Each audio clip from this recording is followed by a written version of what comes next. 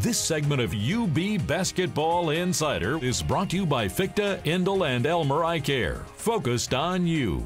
Welcome back to UB Basketball Insider. It's time to take a clear vision look at the UB women's basketball team, brought to you as always by Fichte, Indel, and Elmer Eye Care, and nobody's got a better 2020 view of the women's basketball team than head coach Felisha Legette-Jack. Let's talk about a big week for your team that starts today, a 2:30 tip-off against the Miami Redhawks, part of the doubleheader with the men's team.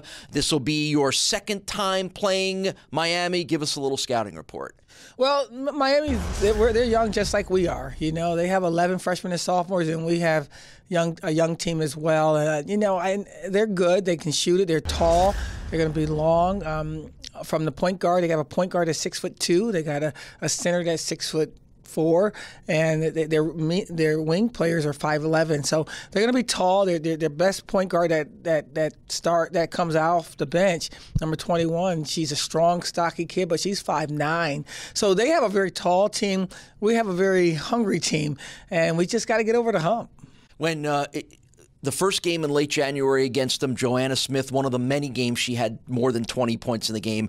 When a player does that to a team the first time, what kind of reaction do you expect from them? Are they going to say, we're not going to let her score 20 points this time, we're going to change our defense?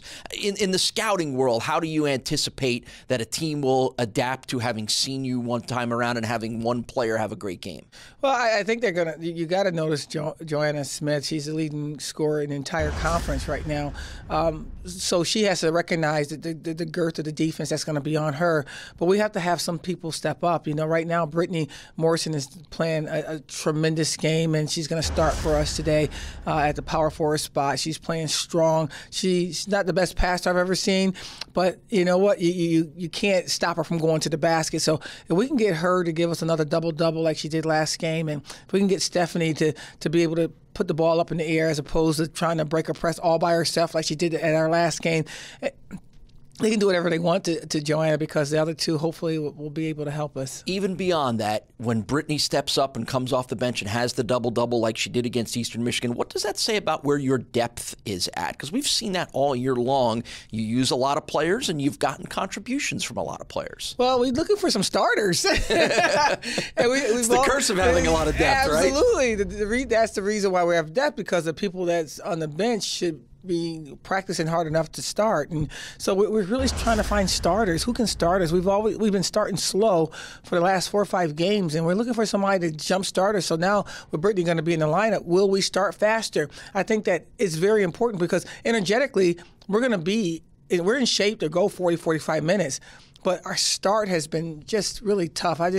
Maybe you can help me come up with a pregame speech or something. I don't know. Somehow I don't think I can do any better than you have.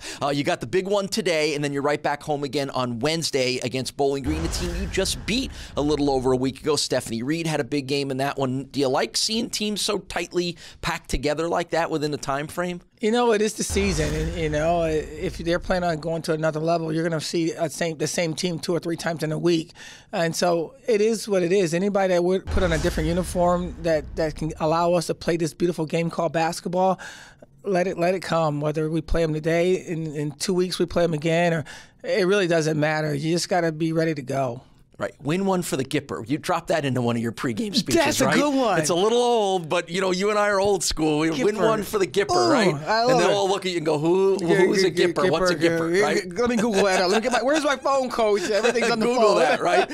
Hey, congratulations on the way things have gone. Good luck. A big part of the doubleheader again later today, the men at noon, and then Felisha's women's team at 2:30 against Miami. Think Pink is play for Think Pink? Yeah, play for KYAL.